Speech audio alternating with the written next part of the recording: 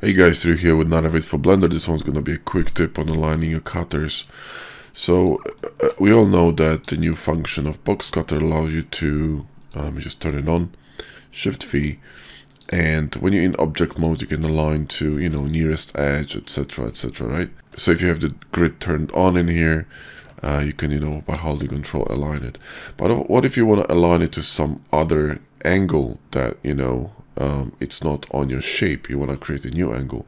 It's going to be a bit troublesome. The best way to do this then would be to go with a box cut and use the line box. So by default this one is turned off, but you can turn it on, and this will allow you to draw a line at any angle really. Now the way the line box works is that let me just turn this one off, is that when you draw a line and you move your mouse, you're gonna see that the line is following the cursor. It snaps in here because I have the perma snap turned on with angle here.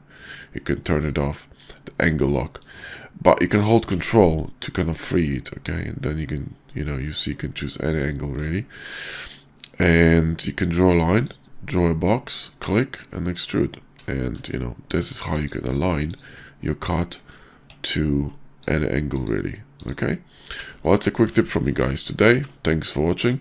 Hard ups and Boxcutter links in video description as usual, so if you want to grab them. Amazing add-ons. And also, if you don't know, we released a game asset course with Josh, which covers the complete workflow from Cube to Unreal Engine 4 to your portfolio piece. So it covers the whole game asset creation in Blender with all kinds of different programs like Substance Painter, Marmoset, Toolbag, Quixel Mixer. We give a lot of options in this course, so there's a lot of ways you can create game assets, and there are a lot of tools you can use. So we show you all the options, give you all kinds of different scenarios.